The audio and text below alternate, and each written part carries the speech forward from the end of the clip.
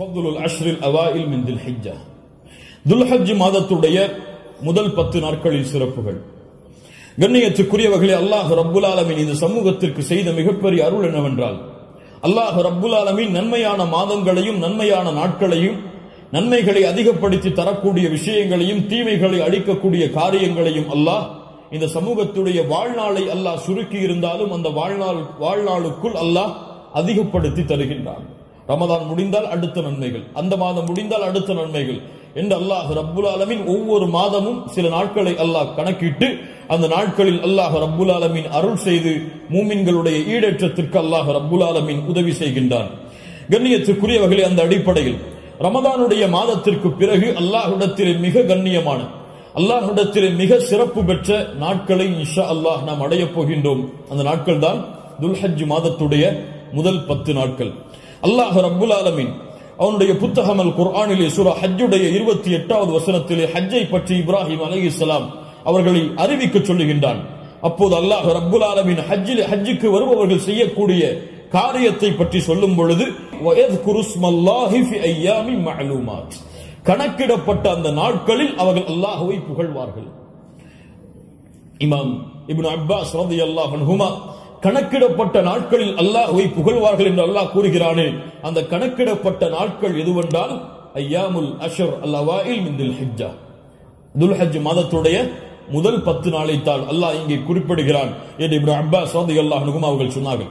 அல்லாஹ் ரப்புல் ஆலமீன் சூரத்துல் ஃபஜ்ரை ஆரம்பம் செய்கிறார். வல் ஃபஜ்ர் வலயாலின் அஷ்ர், அந்த 10 நாட்கள் என்று அல்லாஹ் ரப்புல் ஆலமீன் சத்தியம் செய்கிறானே, அது என்னவென்று முஃபஸ்ஸிர்கள் எல்லோரும் விளக்கம் சொல்லும் பொழுது அந்த நாள் துல்ஹஜ் மாதத்துடைய முதல் 10 நாள் என்று பெரும்பான்மையான அறிஞர்கள் விளக்கம் சொல்கிறார்கள். இந்த துல்ஹஜ் மாதத்துடைய முதல் 10 நாளுடைய சிறப்பை புரிவதற்கு அல்லாஹ்வுடைய தூதருடைய இந்த ஒரு ஹதீஸை அறிந்தாலே போதும், எமக்கு அது போதுமானது. இமாம் புகாரி ரஹிமஹுல்லாஹ், அபூ தாவூத் திர்மிதி போன்ற கிரந்தங்கள் எல்லாம் பதிவு செய்யப்படுகிறது.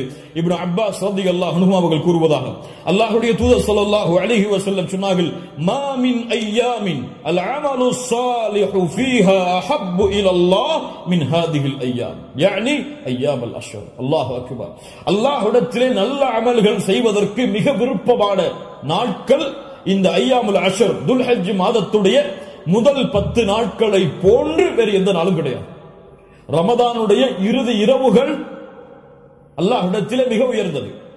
அல்லாஹ்விடத்திலே மிக உயர்ந்த 10 நாட்கள் துல்ஹஜ் மாதத்துடைய 10 நாட்கள் தான்.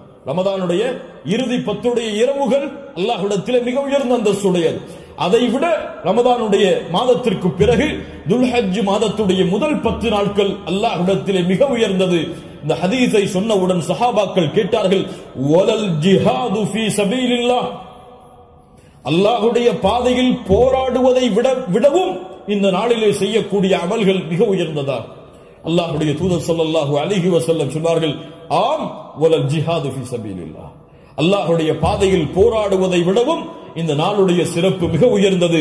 ஆனால் இல்லா ரஜுலுன் خرج بنفسه وماله فلم يرجع من ذلك بشيء, 2 அமல்களை தவிர அல்லாஹ்வுடைய பாதையில் ஒருவன் போராடுகிறான், அந்த போராட்டத்தில் தன்னுடைய செல்வம் அனைத்தையும் அழிக்கிறான், தன்னையும் அழித்துக் கொள்கிறான், இந்த 2 அமல்களை தவிர. இந்த 2 அமல்களுக்கு எதுவும் ஈடாகாது. இந்த 2ஐ தவிர மற்ற இருக்கக்கூடிய அனைத்து அமல்களை விடவும் இந்த துல்ஹஜ் மாதத்துடைய முதல் 10 செய்யக்கூடிய அமல்களுடைய அந்தஸ்து உயர்ந்தது என்று அல்லாஹ்வுடைய தூதர் முஹம்மது ரசூலுல்லாஹ் ஸல்லல்லாஹு அலைஹி வஸல்லம் சொன்னார்கள். ஏன்? இமாம் ஹாஃபிஸ் இப்னு ஹஜர் அல் அஸ்கலானி ரஹிமஹுல்லாஹ் அவர்கள் சொன்னார்கள், ஏன் இந்த 10 நாட்கள் சிறந்தது? அல்லாஹ் ரப்புல் ஆலமீன் அமல்களுடைய தாய்களை எல்லாம் இந்த நாட்களில் வைத்திருக்கிறான்.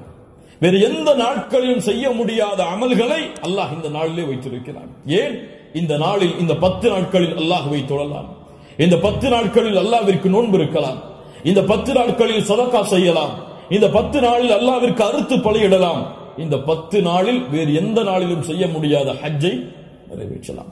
எல்லா அமல்களும் ஒன்று சேரக்கூடிய நாட்களாக இந்த 10 நாட்கள் இருப்பதால் அல்லாஹ்விடத்திலே அல்லாஹ்வுடைய கணக்கீட்டுடைய நாட்களில் இந்த நாட்களை போன்ற அந்தஸ்துடைய நாட்கள் கிடையாது என்று இமாம் ஹாஃபிஸ் இப்னு ஹஜர் அஸ்கலானி ரஹிமஹுல்லாஹ்